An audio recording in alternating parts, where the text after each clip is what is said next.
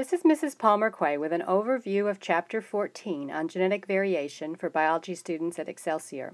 You are not required to read this chapter and answer study questions, so this video will give you an overview of the most important information.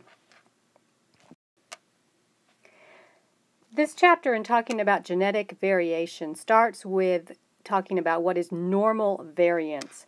What kind of variation do we normally have in our genes? Now remember that everything that we are can be talked about in terms of certain traits, very obvious traits such as hair color or eye color or the amount of musculature you can develop, or less obvious traits so far as your ability in music or perhaps in math. And these traits are produced by proteins, usually more than one. Proteins are produced by genes, found on your chromosomes, and genes may have different alleles. There may be two or more distinct ways that these genes will express the protein. If there are two different alleles that do not cause any disorder or any harm to you, it's a non-harmful alleles, and we'll just talk in the human standpoint here because our next chapter is on human variation. But non-harmful alleles are producing genetic variation. And having genetic variation within a population of any organism is a good thing because it allows for population adaptability and flexibility in changing environmental situations. We see this genetic variation in things like different types of chicken coloration. So I have this little diagram or slide I found down here that shows some different chickens, or you think about dogs, the many different sizes and shapes and hair texture that you have in dogs. And so genetic variation, if you have a lot of genetic variation in a population, then if things change in the environment, if the temperature changes or a food supply has to change, then you can have, that population can survive because the people, or the organisms that have that trait that is better suited to that environment will be able to reproduce and continue on with the population. So that we depend on genetic variation for natural selection, for populations to survive in changing conditions. We also depend on genetic variation for human selection as we've gone on to make particular breeds of animals. We've been choosing from the traits that are already present in the population. In agriculture, the tendency has been to go to monoculture, one crop, one particular variety, and this can be a problem because then there's not genetic variation. In the 1970s, we lost a lot of the corn crop because there was really only one type of corn plant that was predominantly planted, and a disease came through that particular variety was not resistant to, and so most of the farmers lost their entire planting. If we had several different varieties of corn being planted, there might have been one in existence that was more resistant to that disease. So genetic variation is important for the success of any population of organism, be it plant or animal or human. So what does variation have to do with mutations? Well, really, all genetic variation is caused by differences in the DNA. You get different alleles because there's some slight difference in that gene. The one allele is slightly different than the other allele for the gene. In general, we talk about changes in DNA as being mutations. So on a very basic foundational level, genetic variation is caused by mutations. Now this is really going from an evolutionary standpoint where there was one perfect gene that you started out with and then things mutated and you had a second choice. From a creation standpoint, we understand creatures to have been created in their own kind, and some of this genetic variation that was built in from the very beginning. Other things about mutations may appear spontaneously.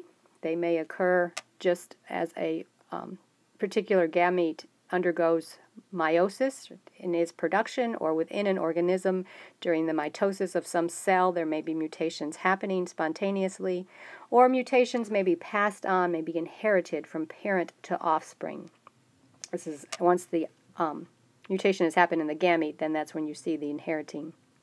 Mutations may not change the phenotype. Remember, this is how a gene is expressed looking from the outside. You can't tell what somebody's genetic makeup is precisely. Several different combinations may give you the same phenotype. So a mutation may not change the phenotype. We tend to call those silent mutations because you can't tell that they happen unless you investigate the genome. Mutations may be beneficial. I already mentioned the disease resistance with the corn. That That would have been a beneficial mutation. Mutations may be harmful, which is what we see much, much more commonly, which then in your various genetic disorders that we'll be talking about with human genetics, those are caused by mutations that are harmful, and probably many of the mutations that happened are actually fatal, leading to a non-viable organism, and so we never see them expressed in a population at all because the organism doesn't ever survive to be born if it's an animal, to grow if it's a plant.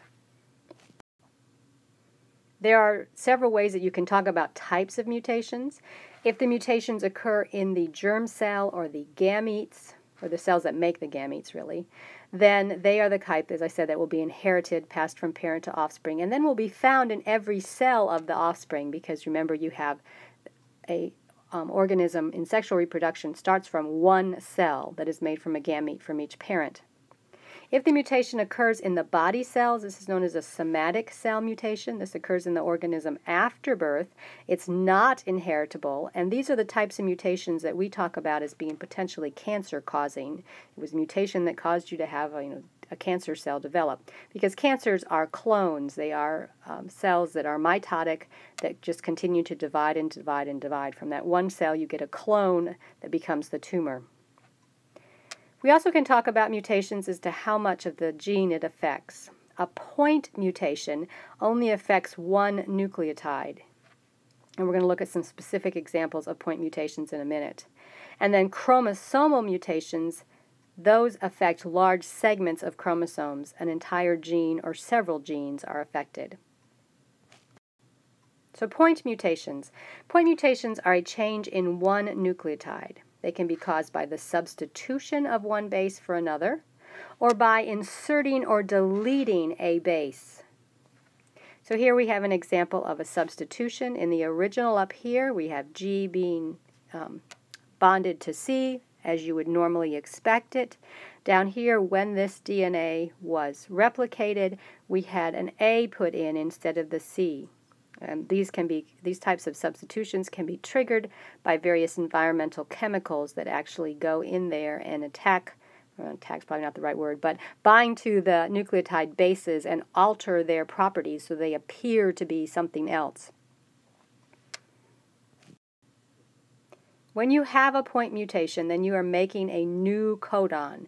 Remember, the codon is the group of 3 nucleotide bases that codes for a particular amino acid, and then the amino acids get connected together to make a protein. So if you change a codon, if you just have one substitution happen, you've got one new base in there that wasn't in the original, and so you get an incorrect amino acid.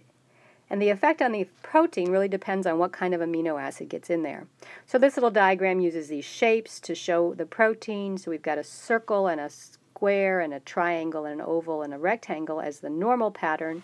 But over here, when we have this substitution in the amino acid codon, you've got a circle and a square, but then a star instead of a triangle, so that you have a different amino acid. If the amino acid has got a very different property than the original planned amino acid, such as we see in sickle cell anemia, then you can have a protein that has does not function correctly in the end result. And of course, sickle cell anemia, the hemoglobin protein has been affected by one different amino acid. It's a point mutation, one base change. And so instead of, I should have looked this up, but I think it's instead of a hydrophilic amino acid, you have a hydrophobic amino acid. So that way or the other way around. And so the folding is not quite correct in the formation of the protein, and it doesn't behave correctly in the red blood cells, leading to the sickling nature, bending the normally round blood cell after the oxygen has been dropped off. If the protein replacement is something that's more similar to the original one, then you may not have such a drastic change in function. And you have a nonsense mutation, and in this case you have a ending, a termination of the protein, because there are certain codon combinations that say it's time to stop. We're all done with making this protein now, and if it shows up too soon, you end up with a truncated protein, as we see down here on the diagram. It does not have enough amino acids. One of the causes of Duchenne muscular dystrophy is a nonsense mutation that causes a stop codon to be seen too soon in the development of the protein, and so the protein is non-functional because it's not big enough. And then silent mutations, as I mentioned, it doesn't cause any obvious change in the phenotype because either the new codon codes for the same amino acid. Remember, there were several different codes that were for any particular amino acids on that chart that we looked at back when we were doing protein synthesis. Or if it's another amino acid but has very similar properties, we may not be able to tell that there has been a mutation in the genotype unless you did a genome analysis. But there is some evidence that silent mutations can cause subtle changes in function, and research is using silent mutations to try to develop some effective vaccines and to track some genetic properties, and so scientists are using these in some of their research techniques. All types of point mutations can cause a frame shift. If you remember, DNA is transcribed in a linear fashion. You start at point A and you read it until you reach the end. It's in a line. So if you change something in the middle, if you insert a new base or delete a base, it shifts the reading frame, because you're not just reading one nucleotide at a time, but you're reading them in groups of 3. You're reading the codons. So that every codon after the point of mutation will be different than the normal sense. So here we have an example of a frame shift mutation because of a deletion. So normally this is the pattern of codons that we would see, these 3 base codes for the different amino acids. If we take out the guanine, then after the ATG codon, we have an entirely set different codons because we have shifted everything one place to the left. And you can see, if you compare these amino acids, that they are completely different. So frame shift mutation changes everything from that point of mutation forward in the development of the protein because it changes the codons. So in an insertion, the mutation, you have added extra DNA by putting in at least one base, sometimes more than one. A small chunk of chromosome can happen. These usually result in non-functional proteins or nonsense mutation because there are so many differences. A substitution mutation, you're only changing one base, so you're only changing one amino acid, and you can get a partially functioning protein out of that, like we see in sickle cell anemia.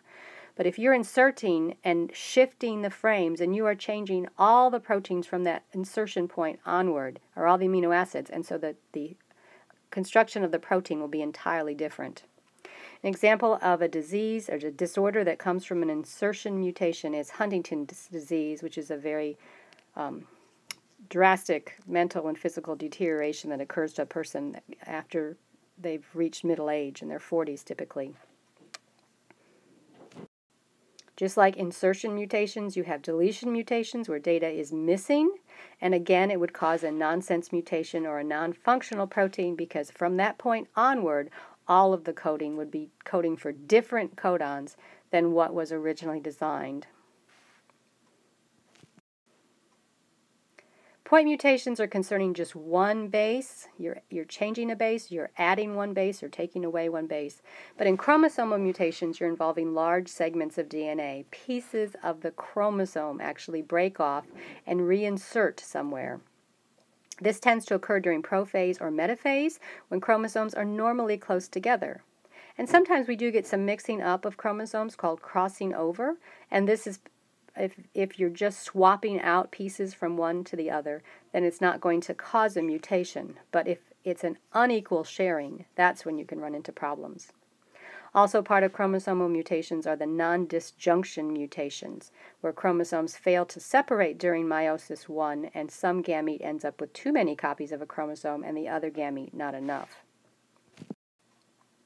So the first type of chromosomal mutation I want to talk about is inversion, where within a particular chromosome, a whole section of DNA is just taken out and flipped, as we have diagrammed down here on this illustration. So this section here just comes out, turns around, and reinserts.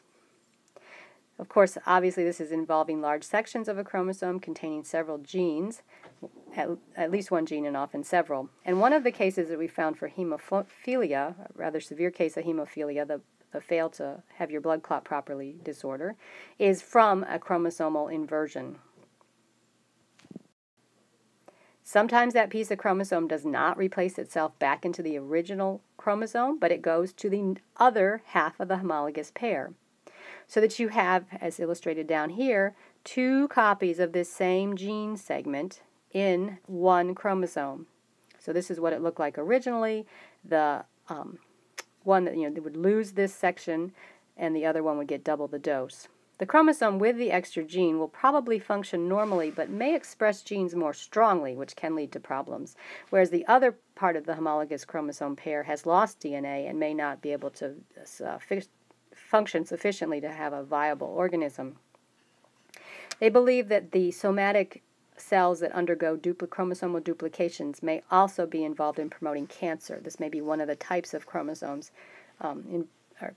mutations that ends up in causing cancer.